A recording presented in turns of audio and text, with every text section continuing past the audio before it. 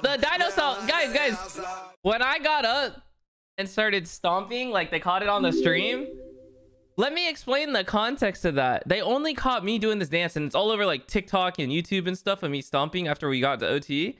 But it's because the round before, they did it to us when they won their round. Like Boaster got up and stomping, and you could feel it on the stage. So when we brought it back to OT, I was like, oh yeah, I'm gonna do that shit back. Like you're gonna feel that stage. That's why I did it back to them. You know?